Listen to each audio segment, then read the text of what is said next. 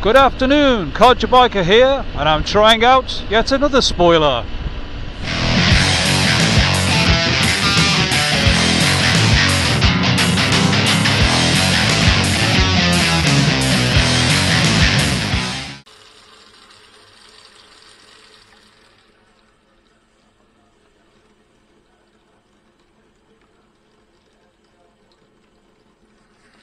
Turbulence.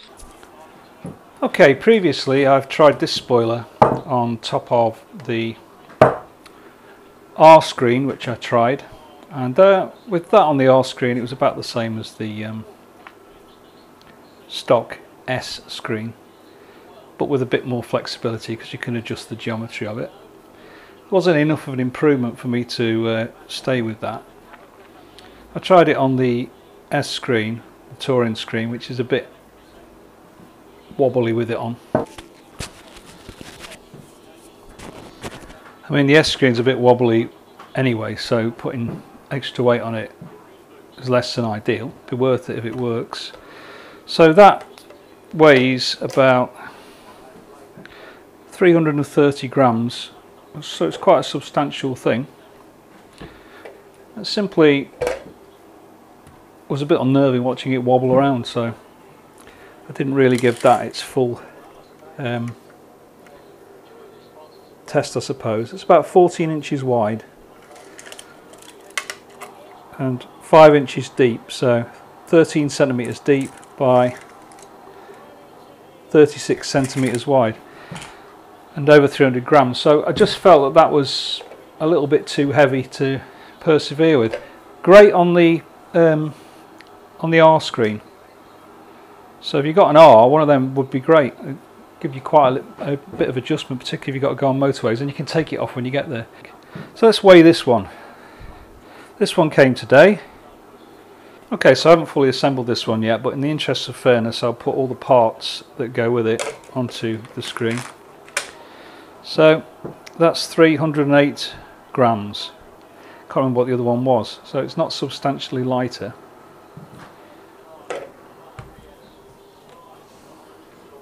Yeah, so it's less than 10% lighter, so weight wise it's not a great saving, which is disappointing. I thought it'd be lighter than that. But in terms of leverage, perhaps it will be less stressful on the screen. The dimensions of this one, probably can't see that on the camera. It's 29 centimeters wide, or 11.5 inches, by 4.5 inches deep, or 11 centimeters. So place that one, the first one that I bought, and the new one. You can see that there's quite a lot less plastic, and also these will probably fit a little bit better because these were quite outside of the S screen.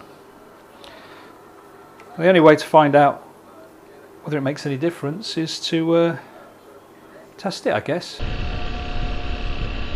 Okay, so as I've mentioned before many times, I'm quite a curious sort of person, which is quite handy for making YouTube videos.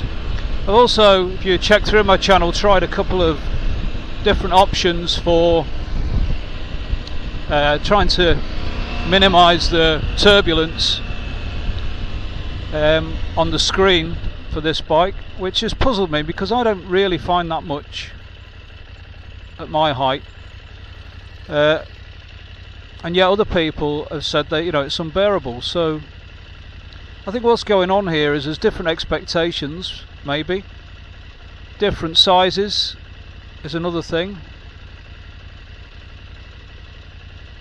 and of course different opinions. So I don't find the stock screen to be too much of a problem. Every time I've tried to add anything to it, I've been more annoyed by it wobbling than enjoying any of the improvements, to be honest with you. So the smaller spoiler is a little bit lighter, a little bit less wind loading. It's still moving around, as you can probably see there.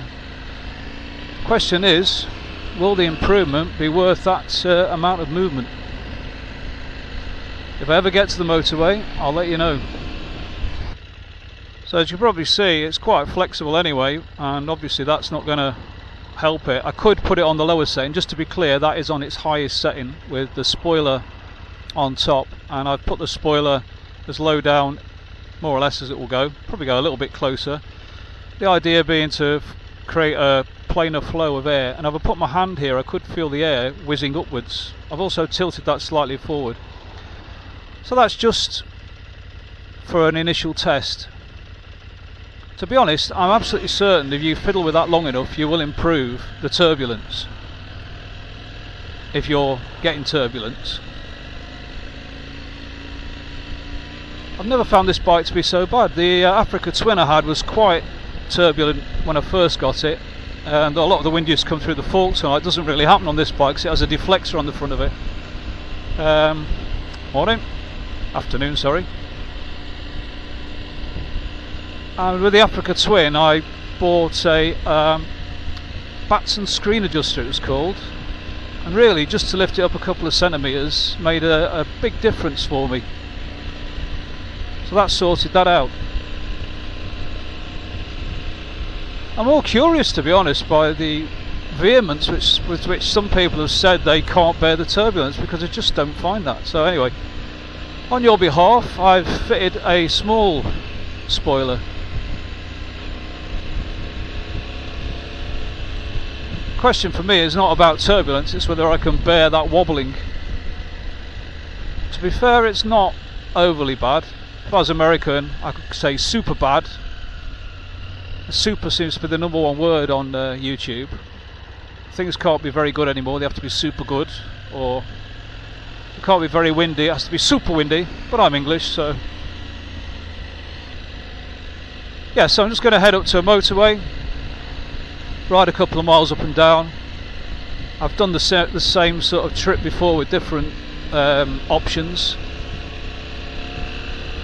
I can only give you a subjective comparison. It's difficult really to measure it in any way. There is an external microphone on the camera which will capture the wind noise, but that's at the level of my jaw, and in any case this is a different helmet. Oh, I'm actually wearing an adventure helmet with a peak, so if there was any turbulence I really should notice it. I'm just feeling the wind. I can feel a wind coming between the sandwich of plastic. The plastic sandwich. Could get a sandwich in Prague, but I don't think it was made of plastic. And I can definitely feel wind coming off the top of the spoiler, so aerodynamically it's definitely making a difference, and I'm sure if you spent enough time changing the geometry of that you'd find something that would work for you. I'm still not happy with the wobble on it. So there's two options for me. Will I get used to the wobble is option 1, put up with it, or option 2 is put the screen on its lower setting and then fiddle around until I find something that suits. But really I'm just curious to see what it's like on the motorway. Yeah, so we're going to head on down the motorway, or as I would say in America, I'm going to go ahead and head on down the highway. Super busy today. See if I can get to motorway speeds, see how it feels, and I'll give you a subjective opinion on it, and I'll put a bit of audio from the camera mic. This is a very noisy helmet that I'm wearing as well, which is something I've noticed in the past. Okay, so 55 miles an hour, pretty good. Yeah, the air is there and it's probably just going over my peak. Probably end up in Scotland if I get stuck on here, forget to turn off. That would not be a bad thing. Call in C Campbell 01. Not quite sure where he lives, but I'll find him. Yeah. Fortunately, there's traffic.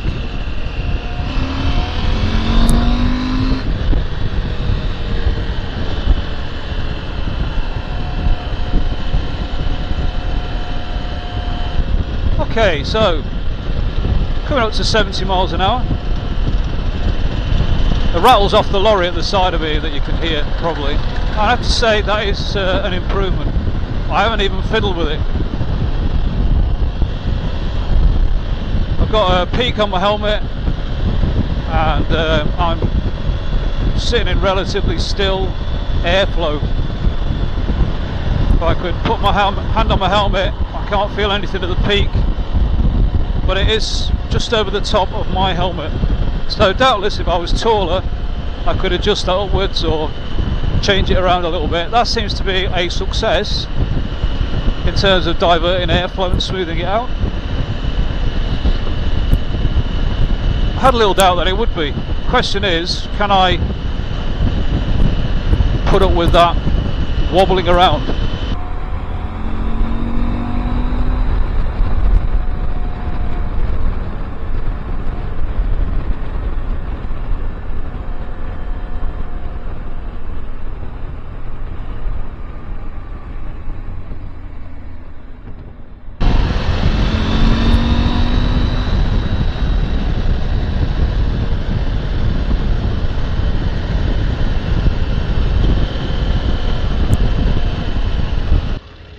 So being positive, I think that does make some improvement. Obviously it's quite narrow, the wider one would be over a wider area, but just in regards of the peak of my helmet, which is quite a big peak on this helmet, I don't know if you can see that, and a visor up, it's I didn't get any wind on that at all. Yeah, it's nice and smooth.